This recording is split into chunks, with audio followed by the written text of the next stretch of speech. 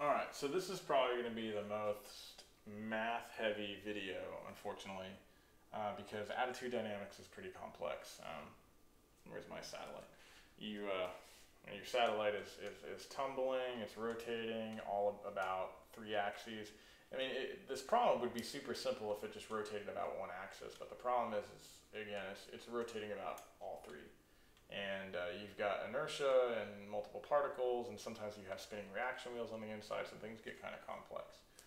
Okay, so ignore the right-hand side of the board here for a second. Let's just focus on the right-hand side. The simplest way to parameterize attitude is by using what's called Euler angles.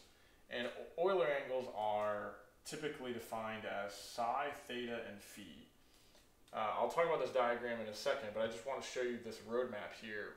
What you basically do is, let's assume this red axis is the z-axis. You're going to do a finite rotation about the z-axis through an angle psi. So if psi was 45, you would rotate to here. You're then going to take the y-axis, the new y-axis, and rotate about that axis through theta, the pitch angle. So this is yaw, pitch, psi, theta. And then you're going to take the new x-axis here, and you're going to rotate through an angle phi, or roll. So you're going to rotate through roll. And so you're going to go yaw z, theta y, roll x. And that will put your satellite in any rotation. I can, put the satellite in a rotation, and I can decompose the rotation to get me back to the inertial frame, okay? And that is essentially what you're trying to do with parameterization. It's say, take my inertial frame and rotate me to my body frame. So it's a transformation from inertial to a body frame, because the body frame is fixed to the satellite, while the inertial frame sits at the center of the Earth and does not move. And so I need a way to go from the inertial frame to the body frame. And that's psi, theta, phi, okay? Now, this diagram is essentially trying to do that. So if you look here, this is the y-axis, the x-axis, the z-axis is pointing down. I am rotating about the z-axis, so my x-axis and y-axis rotate through psi. Then I take my new y-axis and I rotate through theta, and that changes my z-axis and my x-axis. And then I finally rotate through phi along the x-axis. So again, psi, theta, phi, okay? Now the problem is that you also need angular velocity. So if I define P, Q, and R as the, R is the yaw rate, so that's how fast I'm spinning about this axis, the pitch rate, which is how fast I'm spinning about this axis, and then P, the roll rate, is how fast I'm spinning about this axis. So roll rate, pitch rate, yaw rate. Those rates, these are radians per second, are expressed in the body frame. This is a vector in space. Psi, theta, and phi are not vectors. They are parameters that move you from one frame to another. And so if you take a derivative, remember these psi, theta, phi are radians. If you take a derivative, you're going to get radians per second. If you try and create a relationship between phi dot, theta dot, and psi dot, the derivative of roll, derivative of pitch, derivative of yaw, and create some matrix inverse to get you to P, Q, and R, which is in the body frame, you're going to get this, aircraft notation uses a matrix called H. What's going to happen is that you're going to find a point where if theta is equal to 90 degrees, this inverse breaks down. And let me show you why. Let's imagine, let me write this down. Let's imagine that psi is equal to 90, theta is equal to 90, and phi is equal to 90, okay? Let's do that. So I'm going to do psi 90, theta 90, and then phi 90. Now if you look real closely, take a screenshot if you have to, at how I'm rotating this. Now say I'm in the body frame, and like say I put this behind my back and I pull it out, and I say, this is the body frame, get me to the inertial frame. I'm going to look at it and say, well, that's easy. You just do this, right? And now you're at the inertial frame. But that would mean that phi was 0, psi was 0, and theta was 90, which means you actually have a orientation where the inverse of going from the body frame to the inertial frame is not unique. And when things are not unique, the determinant of this matrix breaks down, the inverse does not exist, and this whole thing goes away. And you can't use this anymore. Okay? If you are an airplane, most airplanes do not go theta 90. They don't fly straight up. If you're an F-16 or an F-22 or an F-35, a fighter aircraft, fine. But a Boeing 777, if you're flying straight up, you know, pray, because bad things are about to happen, right? Most airplanes stay plus or minus 20 degrees, maybe 30 at the most on like really steep takeoffs. So you can use these if you're using an aircraft that's not a serious fighter aircraft.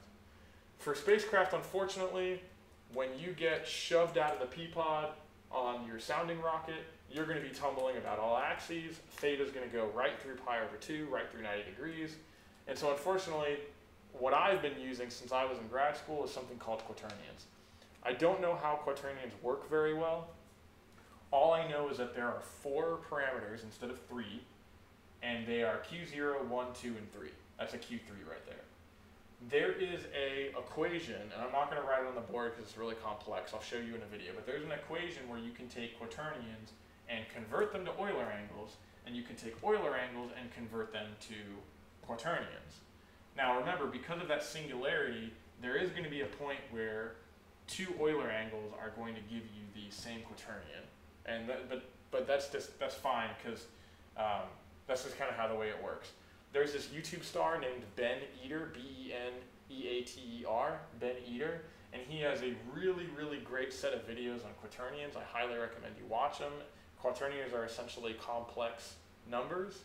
Again, I'm not a mathematician, so I don't know very much about them. All I know is that if you take a derivative of q with respect to time, you get this equation here. 1/2 this crazy 4-dimensional matrix that has all of the angular velocities in it, times up quaternions, and I put a red box on it because when I do my numerical integration scheme, I'm going to take that equation, I'm going to drop it into ODE45 or ODEINT in Python, and I'm going to integrate those equations and move them just fine.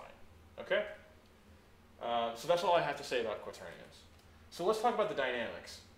This is really more parameterization and kinematics. We really care about dynamics. So in a couple videos ago, I said that the sum of the forces is equal to mass times acceleration. Euler came around, and he took Newton's equations of motion, and he said, well, not only is force equal to mass times acceleration, but moments, or torques, placed on a system is equal to the time rate of change of angular momentum. And angular momentum is equal to the inertia times the angular velocity. Granted, this assumes you don't have any spinning reaction wheels, but this is a simple approximation for now.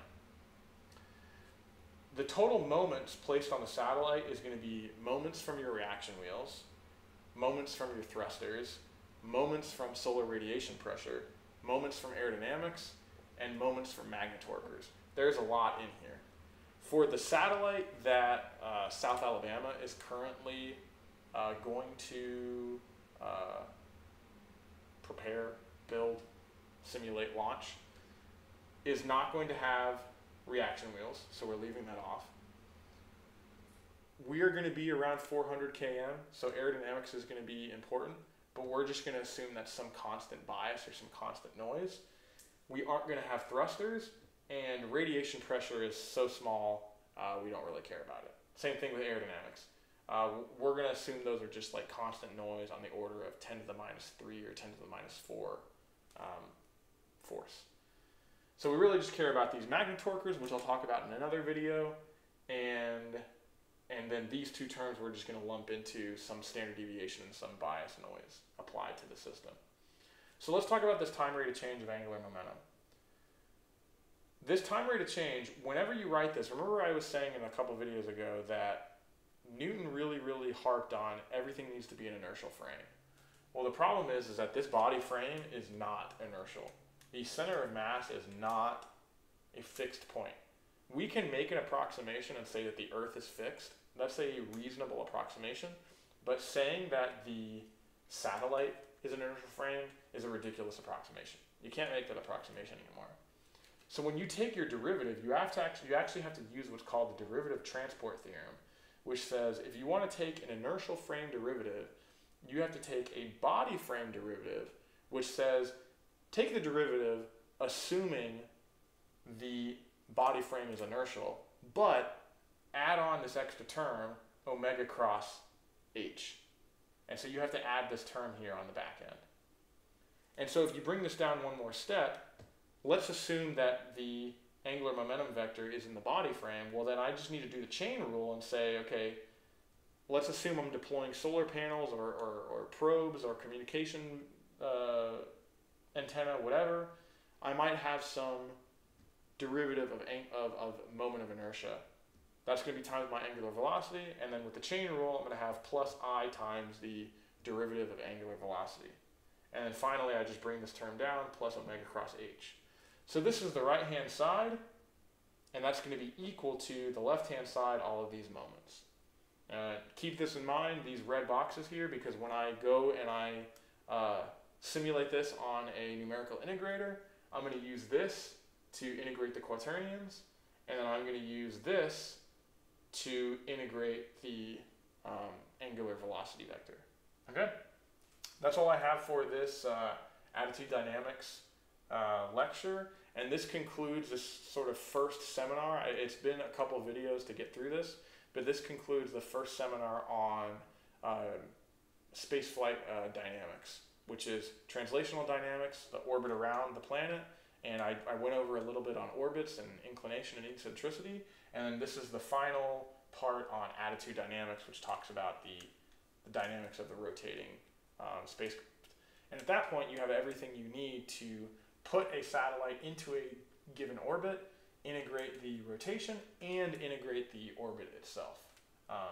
And like I said, so you could even skip to the last video in the seminar series and start numerically integrating.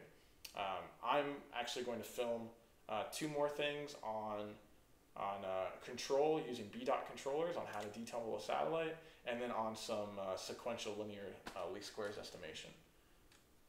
Hope you have a good night, and see you in the next video.